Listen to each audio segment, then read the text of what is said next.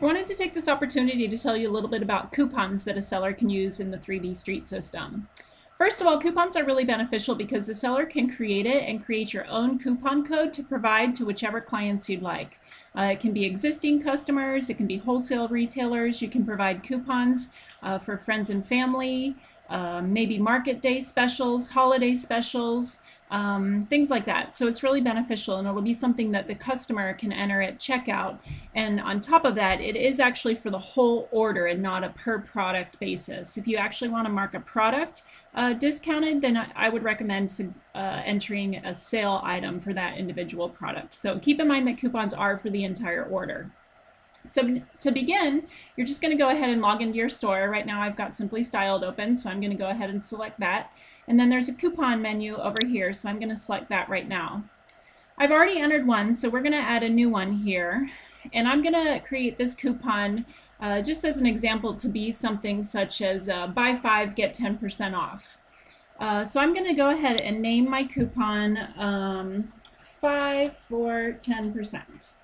And the description, you don't have to enter it, but just so I remember later on, I'm going to say buy 5, receive, did I spell that right?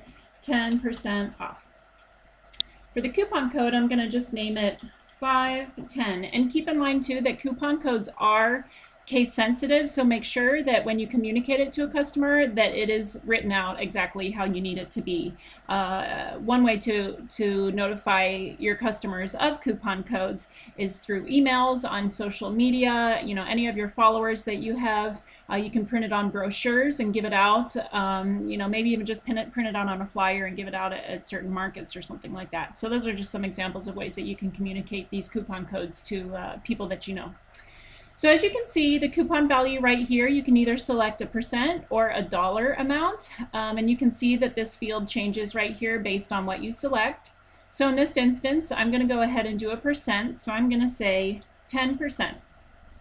Now minimum order is actually going to be a dollar amount. You can see the dollar amount here, and since my headbands are $14 each, if somebody orders 5 of them, I'm going to go ahead and enter a minimum order of $70 because that means that somebody has to have a minimum of $70 in their cart before they'll be able to receive the discount. If you want to go ahead and add a redemption limit, in this instance, I don't want to do that. But for example, if you want to say the first 100 customers receive $20 off, that would be an example of a redemption limit that you would use. And the system will track it for you so that every time it gets redeemed, it'll keep going down until every coupon has been redeemed. So it just gives consumers a little incentive. And then you can select the date so you don't have to remember. So say you want a coupon to only be through the end of the year or through Black Friday or something like that. You can always enter dates and then make sure that you keep it active.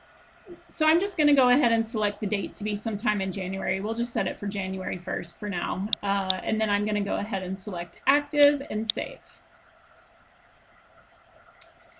And then once it saves, you'll see that it populates right here. So you can see the name 5 for 10. You can see my coupon code, the value of the discount, the redemption since I didn't enter any redemptions right here. And then you can see the start and end date and that it's active.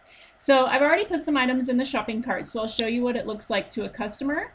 So right here, I've got 1 item here and 4 here for a total of 5 items, but actually it's really based on the minimum dollar amount, not the actual items. But in my system, it works because that's what my headbands cost. So anyways, the user can go ahead and enter 5, 10, exactly as I've inputted in the system, and select apply. And then you'll see that a discount line will appear, and it should be $7 off. So you can see that it discounts, coupon discount $7 off, and it says you received a 10% discount up here so that the consumer knows, and then they can just go ahead and proceed to checkout. Taxes will be determined on the next page depending on how you have your tax structure set up within your store. But basically that's how it works. So it just reduces a discount, gives incentives for the customer, and hopefully increases your sales. Let us know if you have any questions. You can always contact us at support@3bstreet.com, and hope you can use this to your advantage. Thank you.